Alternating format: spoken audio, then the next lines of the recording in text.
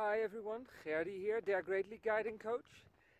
And today I want to talk about moving with the mountain. It's something that I've talked about before, and it came up when I was hiking with a client a couple of weeks ago. Because moving with the mountain is not just about keeping your own pace, it's about more than that. What often happens, especially when I work with people, with clients who live a high-paced, high-stressed life, who are in a career that is a high-pressure career, who do 1,001 things a day at a high pace, and at the end of the day find that they still have about 900 things on their to-do list. And when they come to me and when we go hiking together, what usually happens is that they treat the mountain, treat the hike, as though it is something else that has been added to their already very long to-do list. And they attack the mountain pretty much as if they, at the same pace as they would their to-do list, their 1,001 things long to-do list. Now, when you attack a mountain like that, the mountain's going to win, because the mountain has been there a lot longer than you have, than we have, and it will be there long after we've gone.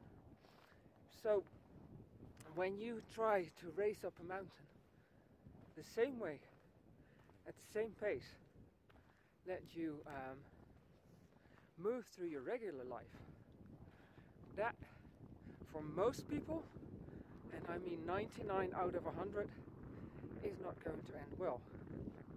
So what I keep telling my clients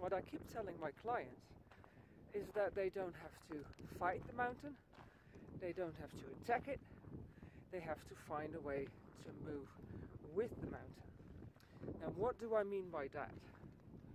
What I mean, look at that view here, let me see if I can show you, there we go, look at that. So what I mean by moving with the mountain is find a pace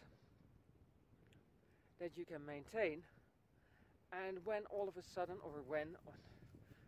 not necessarily all of a sudden, but when the trail gets steeper and as you ascend, slow down. Don't try to attack it, don't try to maintain the pace that you've been maintaining on the flat stretches.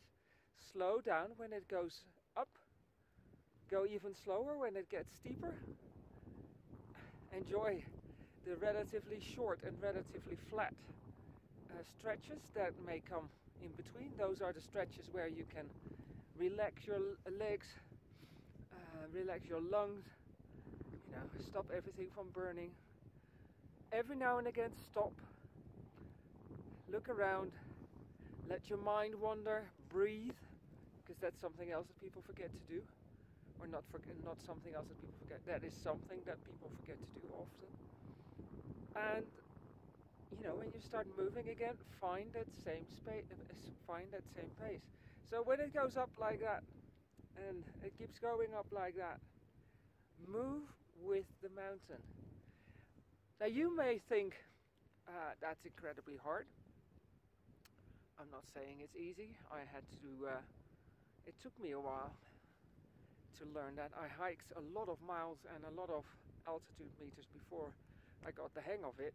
And even now, after years and years and many hikes, there's still moments where I let myself be pulled in and hike too fast and sort of attack the mountain. But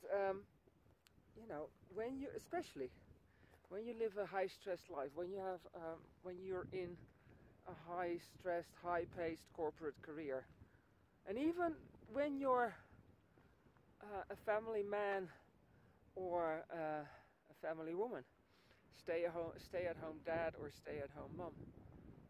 With all the activities that kids these days have on their calendar, being a mum or being a dad can be as stressful and high-paced as somebody working in a corporate career. So, in the mountains, not only in the mountains, also in regular life, don't attack the mountain, don't attack every task and try to fight your way through the mountain, fight your way straight up the mountain, fight your way through every task that there is, but move with it. Be flexible. Every now and again stop, breathe and take in the view.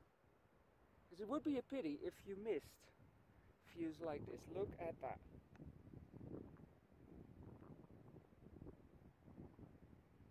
Now if you were to attack the mountain, that